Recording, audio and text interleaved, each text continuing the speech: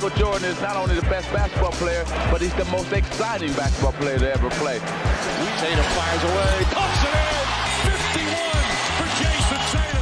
The Big Three NBA podcast is powered by PrizePicks, the exclusive daily fantasy partner of the CLNS Media Network. Hey everyone, thanks for checking in with us here on the Big Three NBA podcast. I'm Kwani Lunis, Sherrod Blakely, Gary Washburn, both in hoodies. I'm in a blazer. That's not even relevant, but we're back. Game 2 is in the books. The series is tied 1-1. So we'll just recap game 2 mainly. No, look, fix the hoodie.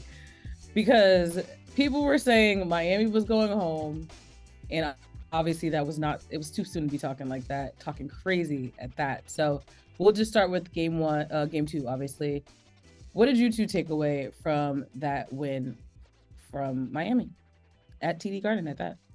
They played a better game. I mean, and they literally had maybe the game of their lives. And by that, I mean plural, not singular. Seriously. They made 23 threes, something that Miami, they can go like weeks and not make that many threes, let alone make them in one game. So give them credit for knocking down shots. I thought they were a little bit more active and engaged defensively. And, we'll get into it a little bit later, but Porzingis was, who we all have deemed kind of the X factor, was a non-factor in game 1. So it'll be interesting to see what he does in game 2.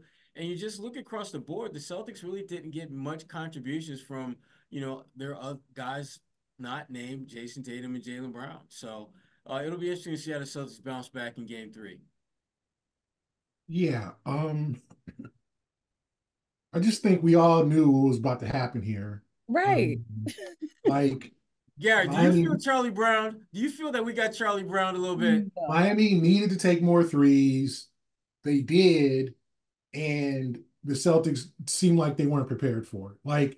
I thought this was one of Mazzulla's worst coaching jobs since he's been the Celtics coach in terms of his preparation.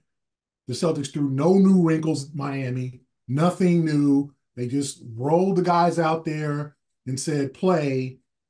And Miami had all these damn adjustments, covering Porzingis higher than they did in game 1, trapping him, switching Jovic to him and not Bam Adebayo. Just basically inviting them to attack the rim. And what happened was the Celtics attacked the rim, they cooperated fully, and they missed 18 shots in the paint. They committed 13 turnovers. And Miami was hot. But what was disappointing to me was the whole there was non-shooters out there that hit shots. No, there weren't. I did my research here. Okay, Miami is not a bad three-point shooting team. Good research. Alert. Miami is not a bad three-point shooting team. They're 12th in percentage. They're middle of the pack, but they don't take a lot. Okay? So you invite them to take a lot, and their shooters hit shots. Jovic is a 40% three-point shooter. Duncan Robinson, a 40% three-point shooter. Haywood Highsmith, a 40% three-point shooter. Tyler Hero, a 40% three-point shooter.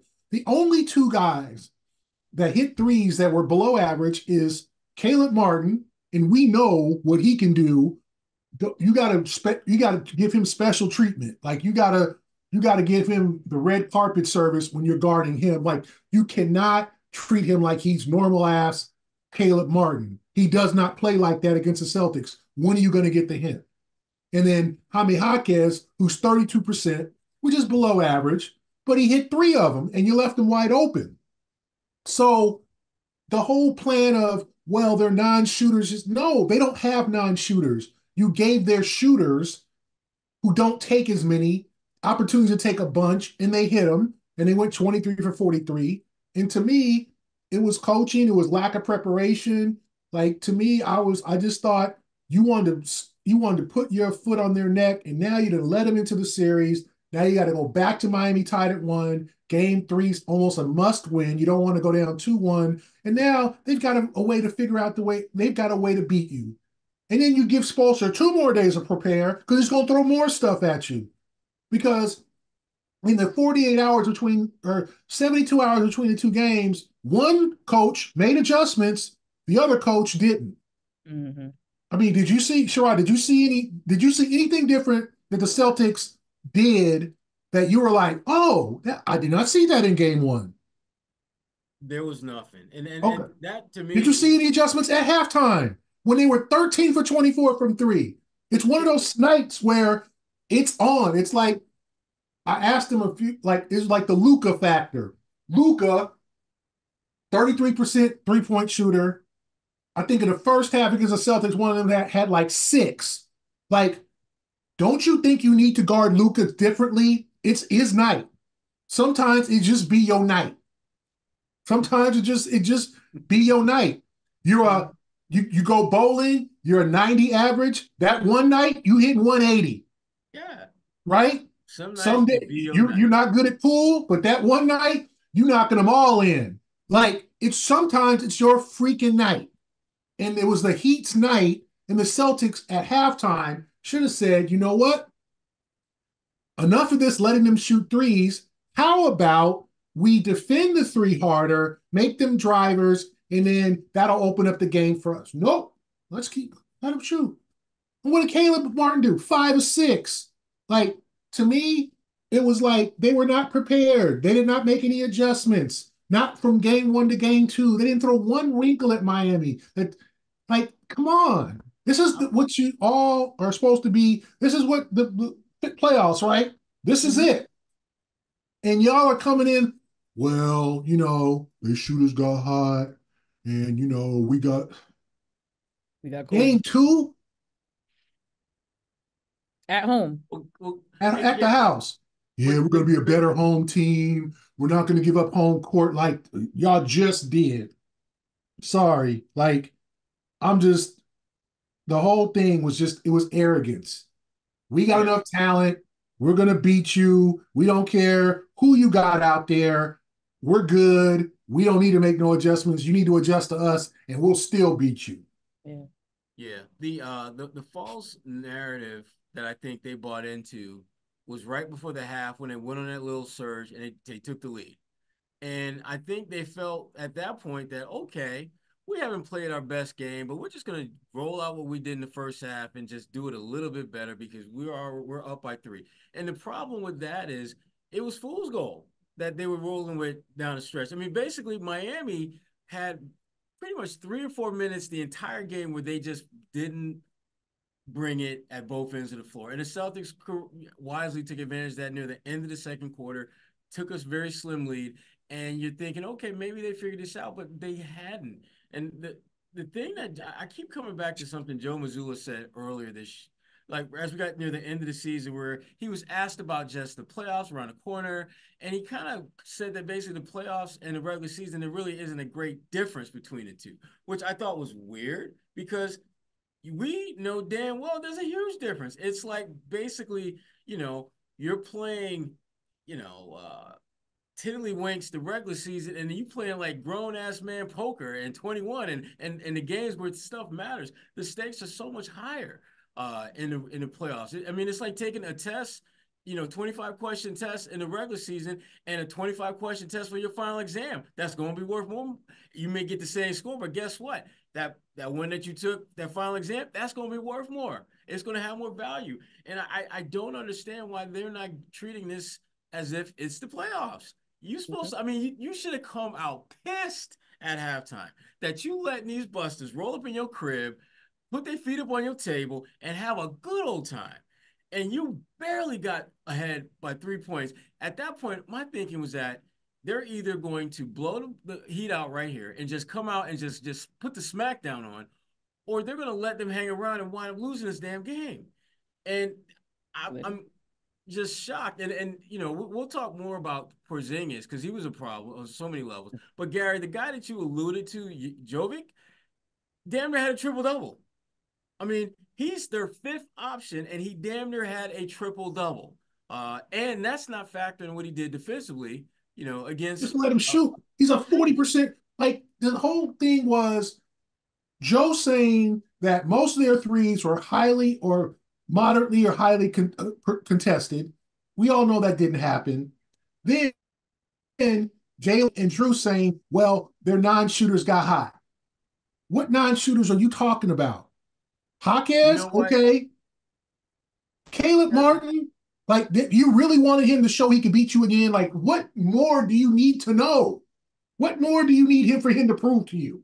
That you need to defend him differently somehow. It is a personal thing. It's not me, it's you. Like, it is the Celtics. Something brings something out of him. This is one of those crazy sports things where some dude against one particular team goes nuts. We all know. That, Gary? We call that the Ish Smith syndrome. Yes, Ish Smith. That boy never had a bad game. Terrence Ross. Like, he's on the list. We all know they're just dudes when they play the Celtics, it is on for them. Mm-hmm. And it's like, that's Caleb. So I'm not saying you turn around and double him, but you don't let him shoot. You don't. And after what happened last year, did you not learn your lesson? That's what it's just one of those things. Miami played well. Spo made great adjustments, and the Celtics responded with nothing besides, we got the talent to beat y'all regardless. Arrogance. And like you said, Sherrod, like, it's just at halftime, I was like, you said, like, okay, they're up 3. So, like, the first possession, they got to stop, and then they turned it over, and then Jovic hit an open 3, and it's tied. And I'm like, yeah, like, they had a chance to get a little 6-7-0 run to begin the half, get up by 9-10, and then start to maybe, they was going to have to fight them off. This was not going to be a pull away. They weren't going to win by 20. But when they turned it, got it stopped, turned it over, I think Drew tried to throw some bounce pass. I forget, but it was one of those careless turnovers they made. And then Jovic hits a 3 from the right corner. And it was like they ain't stopped hitting threes, guys. Like, when do you get it? They were 13 for 24 in the first half, 10 for 19 in the second. Like, they just did it again. That's arrogance. That's just like opening up the Pandora's box. And to say that they have like, if you look at the percentages of their shooters, they have shooters. Haywood Highsmith, I don't know if nobody ever heard of him or whatever, but the dude's a 40% three-point shooter. He can shoot. So with Jovic. So is obviously we know Duncan Robinson, we know Hero, and Caleb Martin. Like, the Caleb Martin thing, it just kills me. Like, what more do you want the dude to do? Kwani, you tell me. Like, how many times do we have to go through this and before they say, okay, maybe we should guard him differently? Maybe game 3 they'll get it. Like, I don't know. Maybe game 6? Right. But actually, like, what more? It's just something one time, shame on you. Right. It's something about you he likes. Mm-hmm. This is Sherrod Blakely with the Big 3 NBA podcast, and I wanted to talk to you about PrizePicks, America's #1 fantasy sports app with more than 3 million members. It is the easiest and most exciting way to get in on the action while you watch your favorite sports teams and players compete. You just pick more or less on 2 or more player stats and watch the winnings roll in. Get in now on the playoff action and win up to 100 times your money on PrizePicks as you and the world's best players take the game to a new level during basketball's postseason. You can now win up to 100 times your money on PrizePicks with as little as 4 correct picks. Yes, just 4 picks can multiply your money big time. You can turn that $10 investment into a $1,000 win with basketball, hockey, and other sports entries today on PrizePicks, America's #1 fantasy sports app. As a longtime fantasy league player myself, PrizePicks is the perfect what's next to satisfy my fantasy league itch. You want into? Here's what you have to do. First, you got to go to prizepicks.com/CLNS and use the code CLNS for a first deposit match up to $100. That's right, prizepicks.com/CLNS. Use the code CLNS for a first deposit match of up to $100. So, that being said, you get a chance to pick more, you can pick less. It's that easy. To your point, though, like you said, all 5 Heat starters scoring in double figures. Miami making those franchise record 23 points. I'm going to swap our topics real quickly. We're going to get into Porzingis and the lack thereof of Kristaps. But let's talk a little bit more about the Joe Mazzulla, Erik Spoelstra matchup. To your point, the adjustments were not there. What is the confidence level with you guys when it comes to the coaching? Obviously, if there were no adjustments in game 2, how does Mazzulla make sure that game 3 is not this disaster? What you got, Gary? I just think if you hope that someone pulls Joe aside and Charles Lee, Cassell, Van Gundy, and they come up with okay, this can't happen again kind of plan. Like, they cannot lose game 3, because then if you lose game 3, then you're talking about a long-ass series. You're talking about barely getting out of here if you do. You're talking all the doubt comes in. The Heat feel good. They can go up 3-1 if they win game 4. All that, and you are seeing the end of this journey really quick. So game 3 got to be different. And it can't be, well, we just need to switch a little bit more. And like, Joe to me was too cool. Like, I'm sure he was not happy, but it was just sort of like, yeah, we'll adjust. You'll adjust. You should have done this first game. Yeah. What do you mean you'll adjust? It's not from game to game, it's from quarter to quarter, half to half. If some guys aren't getting it done, we can talk about like the whole thing. We can talk about Porzingis was a minus 32. That's like hard. It might not be his night. It might. Kristaps, come on to the bench. Al or Xavier Tim, somebody. Kristaps, it was you put a dude back in the game in the fourth quarter, and I think then he was like a minus 29. It is not his night. It just ain't his night. Quit forcing it. And so Mazzulla, 1, is getting lapped again. 2, he's got to figure out some adjustments for game 3. And he has. He made some adjustments in the Philadelphia series last year. He made some adjustments in the Miami series last year that got him back to 3-3. But he's got to do it now. Like, I just didn't understand. Everybody knew Miami was going to shoot a lot of threes. They said it to the media. We got to shoot a lot more threes in order to compete in this series. So you just let them shoot them? And then they just got hot. Like, no, this isn't a mid-season. This isn't a February game against Orlando. Like, you can't give up playoff games like that. They're too precious. So Mazzulla's got to go back to the lab, and hopefully he has some help and some people coming into his office and saying, Joe, we got to do some, I got a plan here. This is what he got this new coaching staff for, because we all know Spoelstra is going to come up with something different in game 3. We all know they're not going to run the same game plan. They're not. So now Joe's 2 steps behind. Mm-hmm. Like, to me, that's inexcusable. There's got to be more accountability here, and he's got to prove his chops. You thought you was going to get by in this series with straight talent. A lot of people did. And now you're figuring out, okay, I'm going to have to really coach this series. Because the rest of the coaches, if they win, Cleveland, J.D. Bickerstaff, he's a nice coach, but he ain't Spo. This is you facing the best coach in the league with an average roster.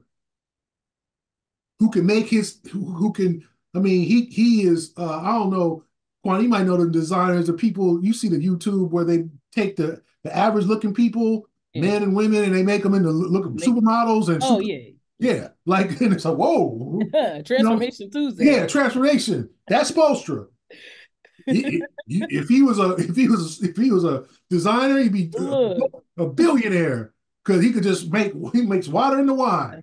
That's true. Like, you go in there looking scraggly, he have you going looking like Michael B. Jordan. Oh my gosh, stop. I can't. Oh my goodness. We need Michael B. Every time. Or Michael A. Or Michael, the real Michael Jordan. Then having out there looking like Idris. So you're already 2 steps behind. The goal of Mazzulla is to catch up. And the players got to help him. His coaching staff's got to help him, because he just seems stubborn enough to where his lack of adjustments are going to make this in a real series. Yeah, and that's a problem. That's a problem because it has a residual effect over the course of the postseason where you find yourself in series that maybe should go 5, maybe 6 games, all of a sudden have to go 7.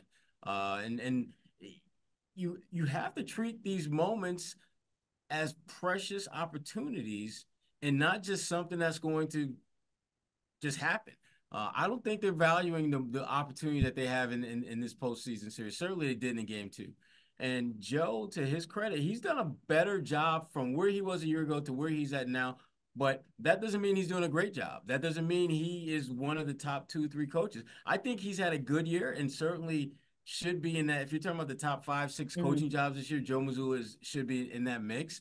But that means absolutely nothing in this moment. It's what are you doing to put your team in the best position to move on to the next round? And to your point, Gary, I mean, it felt as though they went into this series thinking that we're just going to out-talent them to get to the next round. That no matter what Jedi mind tricks that, Spoelstra will play, we're still going to be a better team. We're still going to find a way to emerge victorious. And it didn't happen in game 2. And if they're not careful, they're going to get clipped in game 3. And this is where someone on this team, and I think it's going to be Jaylen Brown, someone needs to just be super duper inline to inline impactful. Someone who's going to force Miami to do some things they maybe weren't planning to do, or force them to get out of some sets that they're looking to run, because they got to address this dude who's killing them at both ends of the floor. Everything came too easy for Miami in game 2. They got to their spots. They got wide open looks. They weren't really pushed or prodded or forced to be any semblance of uncomfortable. And you have to do your due diligence to make teams feel uncomfortable in the playoffs. If teams are feeling good about themselves, that means that you're probably getting your ass kicked by them because they're feeling good about themselves. They're not just going to feel good about themselves just for the sake of feeling good. Yeah.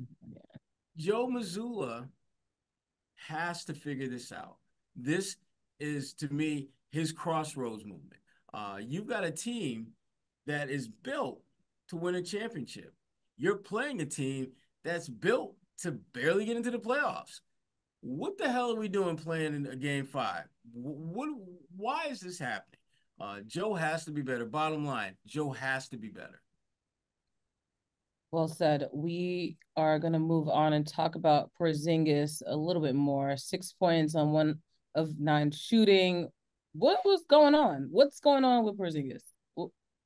Game 2. That's all I got. Can't even ask the question because I'm just. I think that they blitzed him. The Celtics did not make a lot of good entry passes. He had butterfingers on some of those passes. He got frustrated by missing some layups. He took some rush threes, and he just wasn't effective.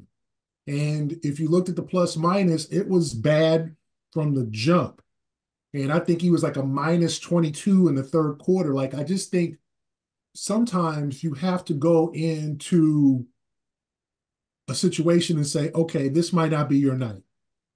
And it wasn't his night. And they forced him out there, and he ended up being a minus 32. Like, that's like in 30 minutes with Porzingis on the floor, Miami outscored themselves by 32 points.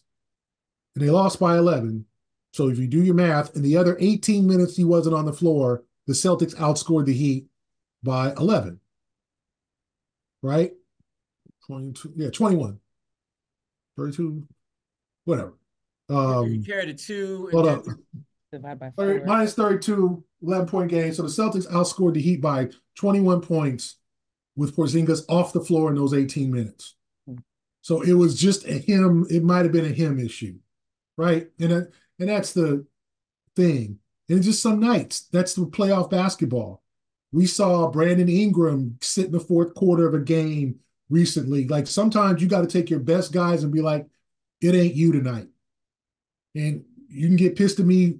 You can come talk to me when we after the championship parade. You want to get mad at me about it? Wait till, because if we win this game without you, it was the right move.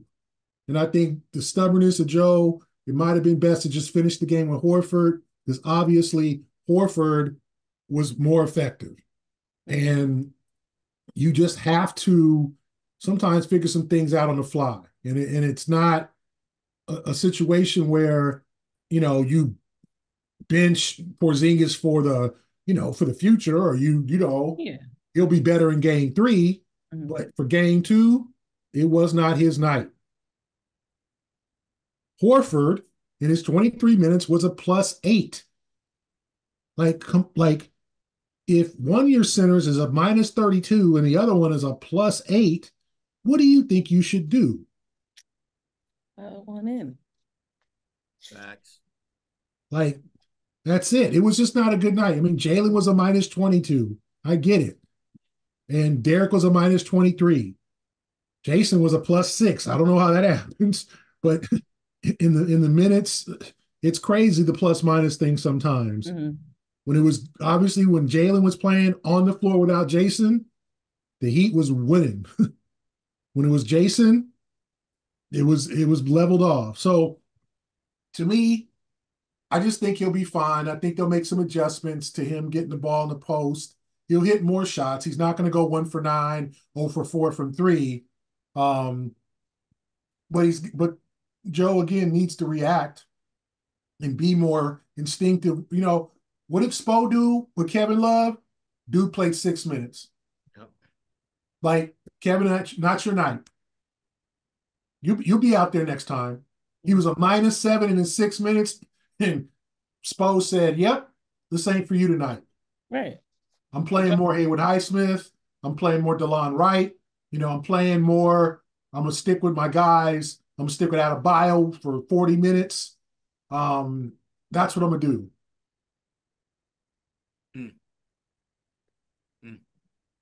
Overall, we'll play a game of pick and roll right now to wrap it up.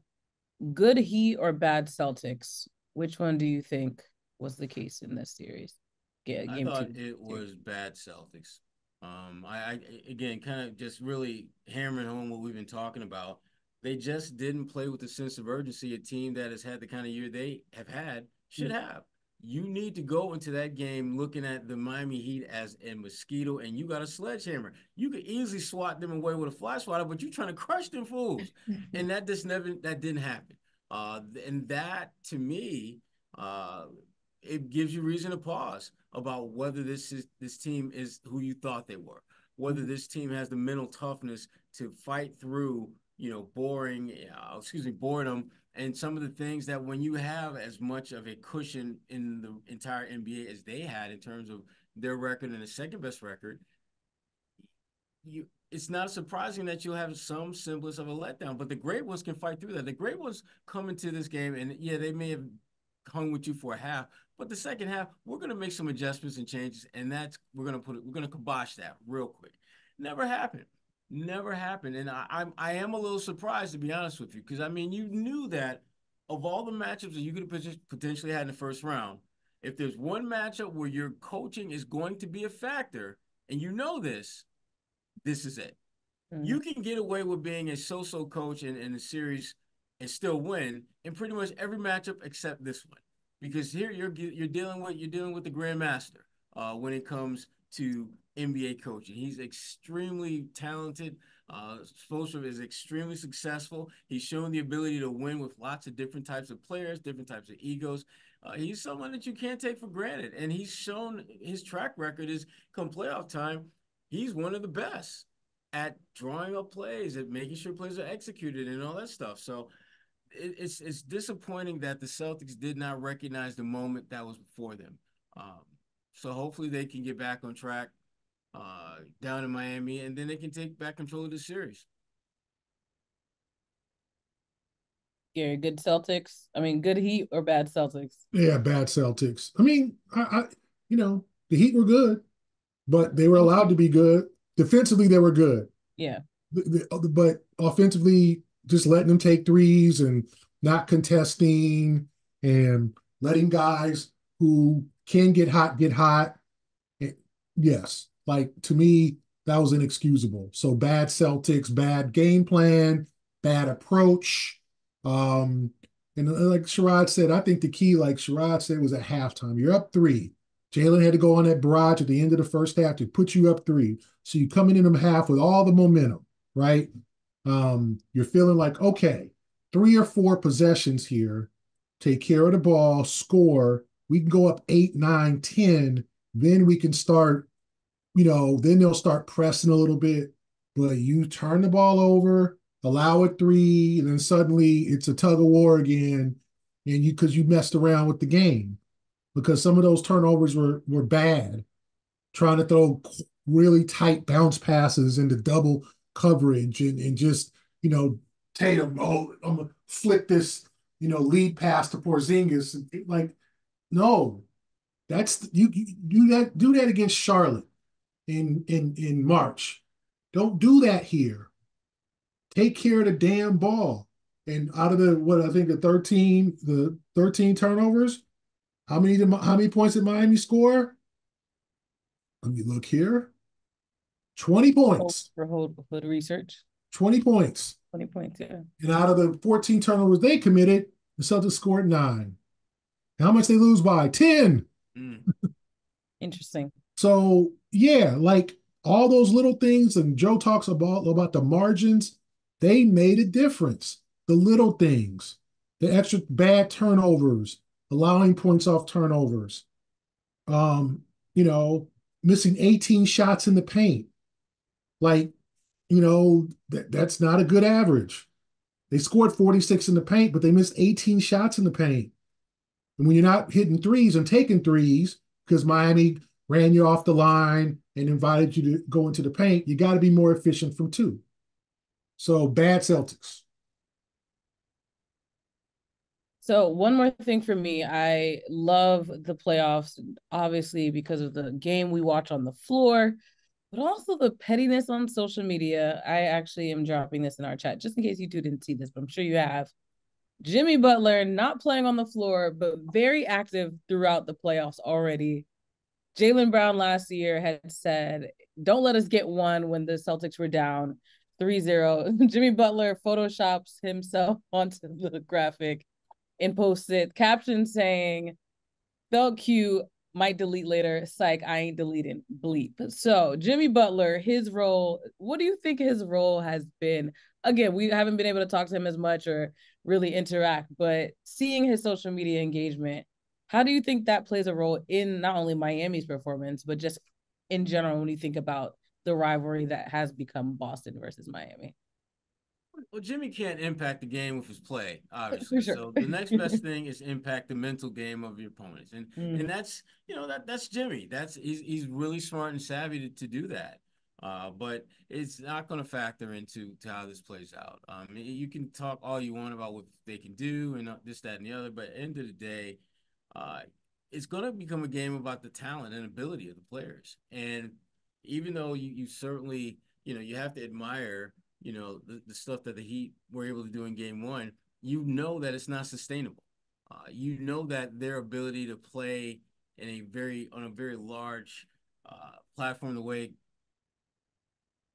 Bottom line is this: Miami has no business winning another game in this series, and the Celtics, they need to play like that. They need to bring the receipts that show that you're a good team. You need to bring the receipts that gives people an understanding why only 3 teams in Celtics history won more regular season games than you. They need to start doing the things to really build this thing out and stop playing with the food, because that's what they're doing. Cut it out. I'm talking to my damn kids right now, man. Right. Gary.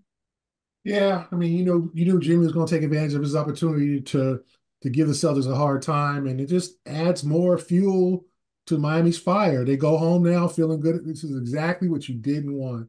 If they go down behind 0-2, they know their season's on the line. They can, like all the teams going home 0-2, you can fake it. Oh, man, we gonna turn this series around. Like, no, you got to win 4 out of 5 against a team that spanked you twice. Like, that's hard. The Lakers, the Pelicans, all these teams going home. The Magic, going home down 0-2. They know they got a steep hill to climb. Now you didn't give them hope. And then you're going to go into Miami, 6 o'clock start on Saturday, so the fans will be there because it's hopefully. They'll get there eventually. Yeah, they'll get there. There might be a little bit late arriving, but you didn't give them hope. And it's exactly what you didn't want. Now you got to win in a raucous atmosphere to save the series, to make sure the series, you don't want it to go to 6 or 7. They might have to. You might have to. You might have to win this in 7. That's where I'm at now. Like, you might have to win this in 7 or 6. It might not be a 5-game series. So now you got to step up your game. And, Jimmy, I'm sure maybe he'll make an appearance on the bench, get the fans. Like, who knows? But, like, you can't let that get in your head. You got to focus on being better if you're the Celtics, not get caught up in this, like, we're in trouble here. Like, just go out there and hoop. And like Sherrod said, if you play the way you're supposed to as a Celtics, Miami shouldn't win another game. Right. And don't forget, Gary, you want to be better. 2024 Sherrod, be better in game 3. We're barely over with the year, but the words continue to resonate with not only us, but the Boston Celtics. Game 2 in the books, game 3 back, well, not back, in Miami, game 4, of course, in Miami as well. So it will be interesting to see how Boston and Joe Mazzulla specifically bounces back for that game. But until then, that's a wrap on this week's episode of the Big 3 NBA podcast. Make sure you are subscribed if you haven't done so already, because again, the playoffs have just gotten started. It's getting spicy. You're going to want to stick with us. Gary, Sherrod, they're on the ground, running around, making sure that we're getting you all the information you need. So you want to stick with us. For Sherrod Blakely and Gary Washburn, I'm Kwani Lunis, Big 3 NBA podcast.